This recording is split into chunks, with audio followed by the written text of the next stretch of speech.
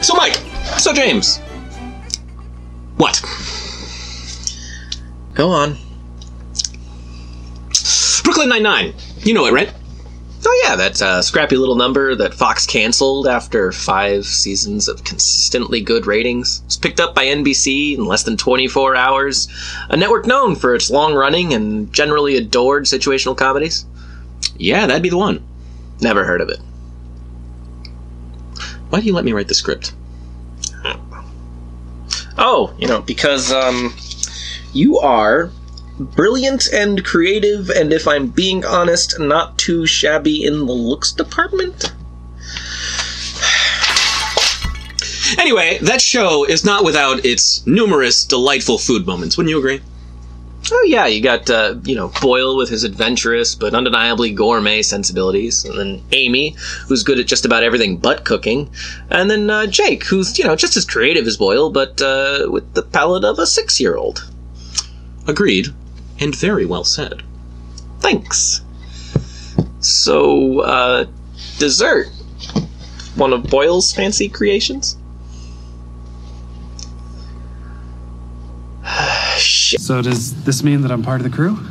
Nobody can touch you now. Wow. Guess all it took was the ramen tip. Actually, you gotta do one more thing for me to close the deal. Absolutely no problem. Actually, I have a great idea for a ramen dessert. You make it with Jell-O mix. I need you to kill a guard. Oh, okay. Great. Cool. Beef baby's out for blood. So...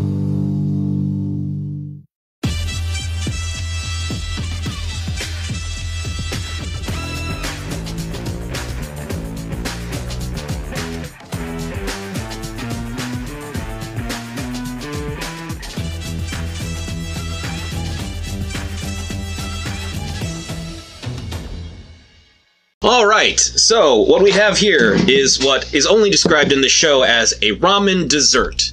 It's from the first episode of season 5, in which I believe the exact line Jake says, I have this great idea for a ramen dessert. You make it with Jell-O mix. You'll notice that he does not in any way indicate whether or not he means that you use Jell-O mix in lieu of the flavor packet or in addition to it. So what we have here is ramen noodles suspended in Jell-O with no flavoring in it. And what we have there, that Katie will kindly serve to us after we're done with this, has the flavor packet in it. And it looks... I'm actually really proud of how it turned out in terms of like something great to serve aesthetics. We went with cherry because Mike, not knowing what he was asking for, kept pitching cherry. I didn't even do it intentionally. As like the flavor. What do you think of when you think of Jell-O? I was like, yeah, great word association. The most cherry. Classic flavor of Jell-O. And so it's cherry, it's got ramen in it. We have this for downing more than we normally would. And yeah, I think we should just dive in so we can get to the real taste test, and that's the flavored one. So I'm actually kind of morbidly interested. It cuts weird. That does cut really weird. It's just like... It looks really bad. It does. I'm going to stab it because it's just going to fall off. There we go. The way it... Look at... Yep. Well, that was worth it. Wow, you suck. You suck.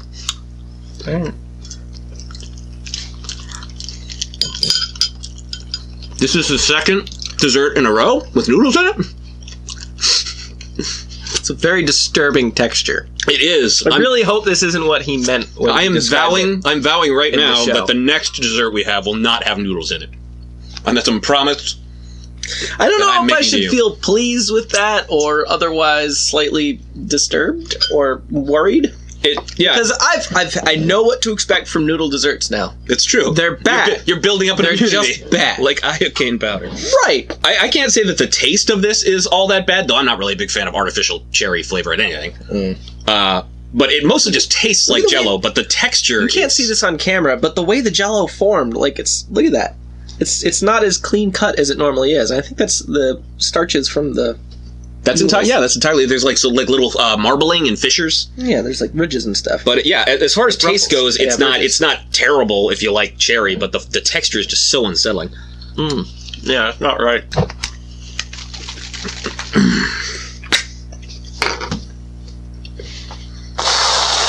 That'll help. Fuck me, fam. All right, I'll do it. I'm not your maid. What? That's not. Never mind. I had to brainstorm all this. If anything, you should be whipping my cream. Yeah, but then that half of your joy is like brainstorming it and then not telling me until I have to eat it what it is. No, I would love for you to be able to take a more active role and sometimes be able to provide things to surprise me. But I know that A, you don't have as much free time as I do, and you're not as brilliant in the kitchen. Yeah, much better at Is that in the script too? fixing phones. Yes, it says it right here. Damn it. I think it's better with the whipped cream. Obviously, because Whipped cream more of makes the everything taste is better. covered by whipped cream. You know, Whipped cream is the bacon of whipped dairy products. what if we took bacon and put whipped cream on it? Too much of a good thing. You're probably right. Okay, we've wasted enough food. I'm going to finish this. We can do it. Ugh.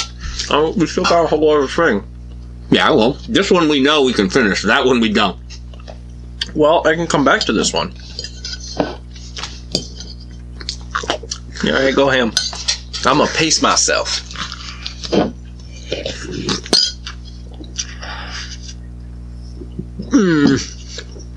You look terrible. There's got to be some funny way to describe the texture. You could do it in an unfunny way. I already tried, but that's, I can't think of anything to compare it to. It tastes like noodles suspended in gelatin. Yeah, but only people who have eaten what we're eating know what that's like. That and people with very active imaginations.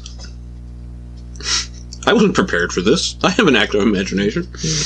All right, so Katie has provided us the flavored ones. They're notably less jiggly. I'm assuming it has something to do with the salt having desiccated the gelatin more. It slides around a little bit. We also might have packed a little bit more noodle into it because we did those ones first, and then so that might be part of it as well. But yeah, I feel like these are going to be mostly. I should also be noted that the episode in which this came up. There was a lot of talk of picante beef flavor ramen, so I hunted down a pack. They don't even make it anymore. Now they have hot and spicy beef that's supposedly the same flavor, but I found picante beef.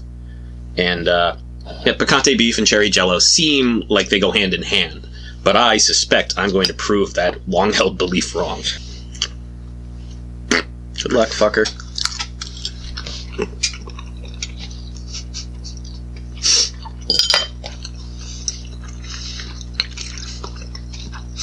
Is it better? I can definitely taste the picante beef. Me too. Is it better? I think this reminds me more of normal ramen. Yeah, it tastes less like jello with noodles in it and more like ramen to picante beef ramen with jello in it. Yeah. Which is good because I like. But ramen. I'm not sure. Is it better or worse? Like, I don't know. That's a tough call. It's a really tough call. But you know what they say? There's always room for jello.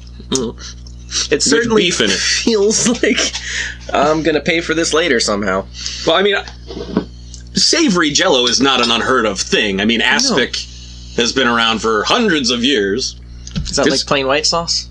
It's kind of like plain white sauce in that it won't make your gums go gray. I gotta eat more.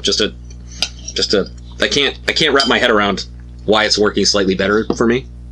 Because every part of it seems like a we have to put whipped cream on this. Oh, too. of course. Oh, absolutely. Yeah, okay. I've only eaten a quarter. Got a nice little Pac-Man thing going. You do. Or I would if you picked lemon.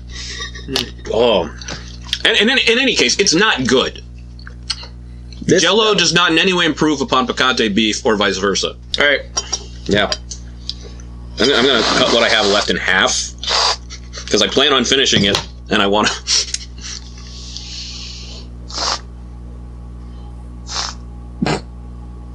So dramatic. I didn't know you could make whipped cream come out so slow. It's talent. You can hear it just Very sensitive fingers.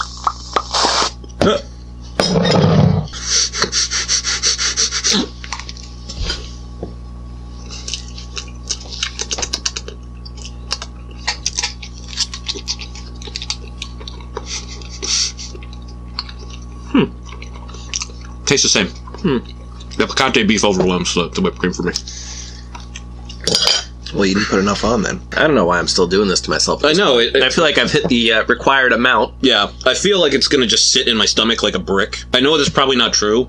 I mean, it's Jello. The Jello dissolves really easily. All you have to do is like raise the temperature of the room about 40 degrees. Short answer, I would not recommend it. Jake Peralta, I love your brain and the way it approaches food. And I am sure that we will revisit you for ideas many times moving forward. But this one, well, I encourage you to try it. Only so you can know how bad of an idea it is. Yeah, or otherwise, maybe he meant something a little bit different. Maybe this wasn't his thing that he saw when he mentioned those two things together. Or he could just watch this, take our word for it, and then like and subscribe and mention it in Season 7 of Brooklyn Nine-Nine. Oh. Down, boy. We love you, Jake! I want to try another bite of this one.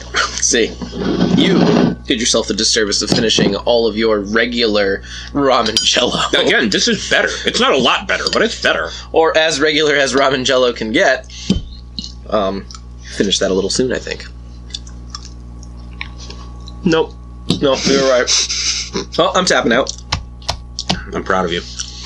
I'm not. You're a bigger man than I. I ate the stuff. I think that this is not the worst thing I've ever eaten, nor is it the best. It's a pretty wide range of possibilities there, buddy. Yeah, I like to keep things vague because I know we're going to eat a lot more terrible stuff on this show. An experience worth having once. Why I took more than one bite is beyond me.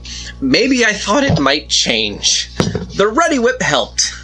But, yeah, I'm not doing that ever again. Please don't make me. Neither. Unless I find it on another show. Maybe we'll try grape next time. Oh, I'm good.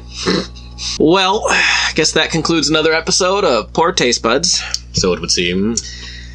Can I go throw up now? No. As always, dear viewers, if you enjoyed watching Mike and I put things in our mouths, please don't forget to like, comment, subscribe, tell your friends. Oh, ring the bell. That's a thing that I've heard people say. Though I still do not know what it means to this very day. Oh, I actually very much do. I don't care. I'm sorry, was that unclear? No, in retrospect, that makes sense. Good. In that case, we're the PoorTasteBuds. And we eat it, so you don't have to.